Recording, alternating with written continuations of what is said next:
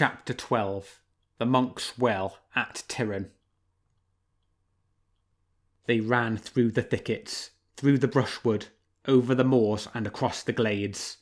The full moon, with its silver glance, and the owls of all kinds, followed the two wild creatures in their furious chase. The night birds hooted with terror beneath the branches as they passed, and far away, in the hamlet in the glade, the peasants said to each other anxiously, "What's going on in the depths of the forest to make all the birds cry tonight with the ring of death in their voices?" And then a howl rang out, baleful, terrible, and interminable, a howl that curdled the blood of the bravest. "It's a wolf," said the peasants. "The moon has driven him mad. Let us keep our dogs close and pray to God." They ran across the plain, jumping over hedges and ditches, crossing the enclosures and the garths. In their stables, the oxen pulled on their chains and lowed. The ewes in the sheepfold crowded round the lambs. "To the death! To the death!" howled the wolf. Reynard fled as fast as he could. Which would win, frenzy or fear? Reynard fled. Isgrim pursued him, bearing down on him with tireless legs that gained new energy from every spore. But the fox was as light as air now. He flew along like St. Elmo's fire, still jumping over the hedges and fences, seeing them pass below him, seeking lines of shadow where he could hide, ditches where he could bury himself. But whatever he did, Isgrim was at his heels. He could hear the galloping feet, the hoarse breath, the rattling teeth, and all the time he ran and ran, his heart beating like mad, his throat so taut he was ready to faint, as though the wolf's teeth had already sunk into it all at once. "To the death! To the death!" howled the wolf. They passed over the arched bridge. They slid and slithered over the meadows flooded by the river. Although they never stopped running, they went up again to the festival cross, and came down once more over the plain. Reynard dashed down the great drive to Tyron. Isgrim dashed after him. They turned and twisted round the elm trees and over the soft grass. They ran round the abbey walls and round the pond with the eels. When he saw it, Isgrim's fury gave him renewed energy and spurred him on. He growled. Now only the moon could see them, as its blue light shone from roof to roof. Still the long, high, light-coloured wall, and suddenly Reynard saw a round opening in the angle of a step in the wall, which made the top lower.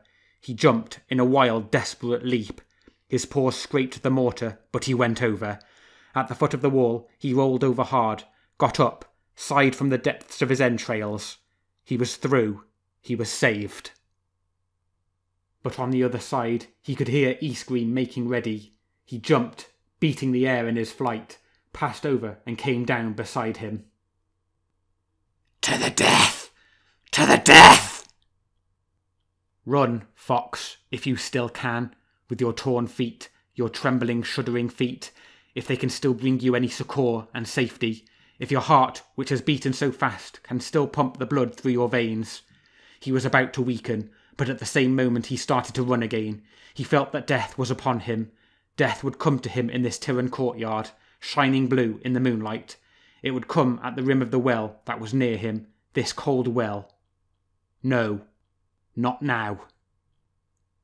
The wolf ran round the yard alone, raising his huge muzzle, his tail beating against his sides. Where could Reynard have gone? He was there. Isgrim had got him. He was there no longer. He ought to be there still. But where on earth could Reynard have gone? The wolf was panting. His tongue was hanging out. How thirsty he felt suddenly, the big grey wolf. Was it the coolness of the well that attracted him? A mist rose from it in the moonlight and forced him to raise his paws and place them on the rim. He leant over. "To the death! To the death!" he roared at the rim of the well. His fury blazed up again and consumed him. At the bottom of the shaft gleamed a pool of water, in which shone the face of the moon. Reynard was there, as motionless as a shadow, but it was he. The moon betrayed him, and near him, touching his shoulder, stroking him with her long muzzle, looking almost as large as Isgrim. The wolf mistook his own reflection for Ursa, the she-wolf, and he growled at her and the fox.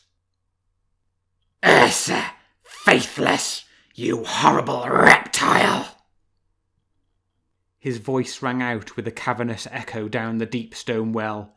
With his neck outstretched and his spine taut, he swore and threatened. "I'll kill you! Yes, both of you! You, Ursa, and you, Reynard!" His voice choked in strident staccato cries. It struck the surface of the water, glanced off it, rose again, and came back into his face. They were laughing down there, ridiculing his revengeful anger, the impudent creatures, but surely they would have to come out. "You'll come out! I'll kill you, Reynard!" "Reynard! Reynard!" sang out a distant voice. It was very distant indeed. Isgrim shuddered. Who was speaking? Was it the cool mouth of the water? Where could this strange, slow-speaking voice come from? From the other side of the earth? Then the well spoke again. "Who is calling me?" "I, Isgrim." "Is that you, Isgrim of Gallerand, whom I loved so much when I was on earth?"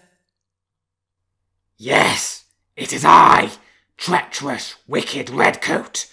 Come up, so that I can break your neck." "I am in a place which no one ever leaves. I could not, even if I wanted to." "What's this tale? What's this new trickery? Come up, Reynard, and your paramour as well, so that I can have my revenge and kill you both." "If the wolf does not kill from revenge, the fox will not ask for mercy. Qui amutus e sanctus, tu quacoque Isgrim in nomine patris, into the bargain." The wolf leaned further and further over the rim. His eyes no longer saw clearly.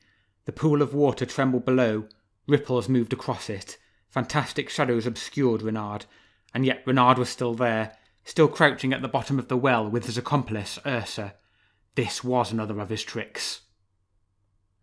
"I told you that I've understood everything. Everything, Reynard. The wolf has been deceived enough."